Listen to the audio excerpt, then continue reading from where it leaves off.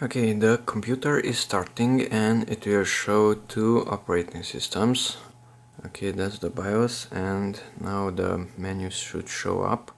Okay, and one of these operating systems, Windows 10, is not starting. So this one is okay, Windows 7, and that one, if I press enter, I receive this long error message. And this is the important one: Windows cannot verify the digital signature for this file. So let's see how to fix this problem. I press enter, nothing useful happens. So luckily there's another one, Windows 7.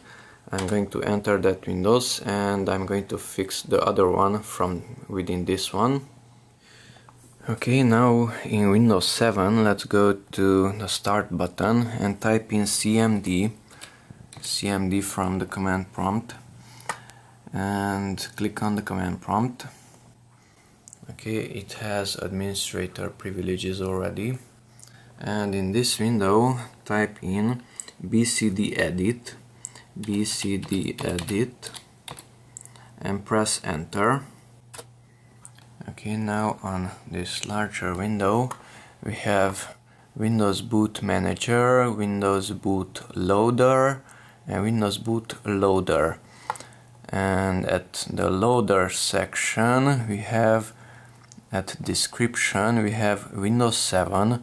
That one is started right now, and the other one at Windows Loader and description Windows 10, the one which did not started. So basically these are from that operating system selection menu.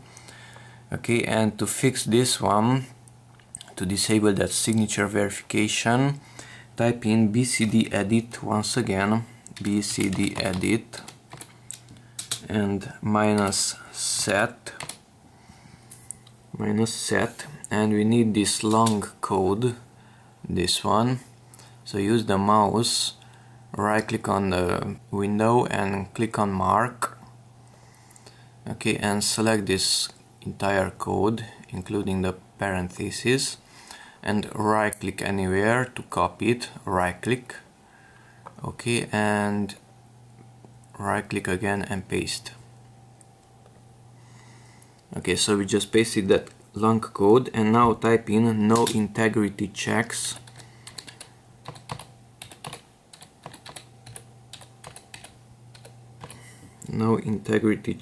and 1. Nointegritychecks 1.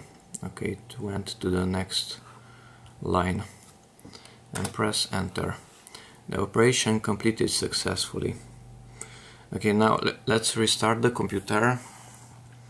Close that window and restart.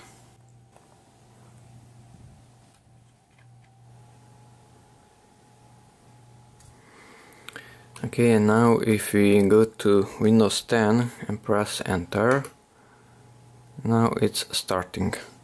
So the error message is gone. The signature verification was disabled from within the other Windows, and now the newer one, Windows 10, is able to start.